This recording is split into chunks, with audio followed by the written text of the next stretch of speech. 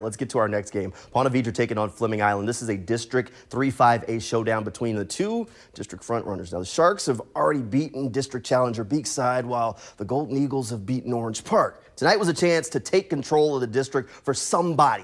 Let's get out there. A lot on the line in this one, and the action started early. First quarter, Sebastian Broughton going to connect to Trace Burney. He's going to flip the field. Check this out. He's got some wheels. He likes it on one side. He's going to reverse the field, looking for some space. 38-yard gain for Burney. Fleming Island ends the drive in the end zone. They flip it to Burney. He reaches across the goal line. Golden Eagles up 7-0. Let's go to the second quarter. Golden Eagles in scoring position again.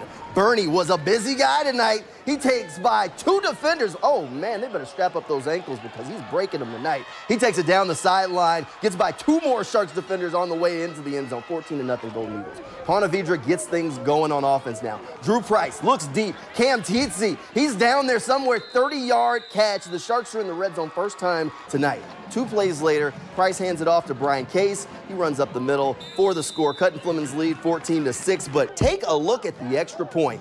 This thing gets blocked by Jarius Rogers. He jumps in front of that kick. Final score in this one, Fleming Island wins a close one, 31-29.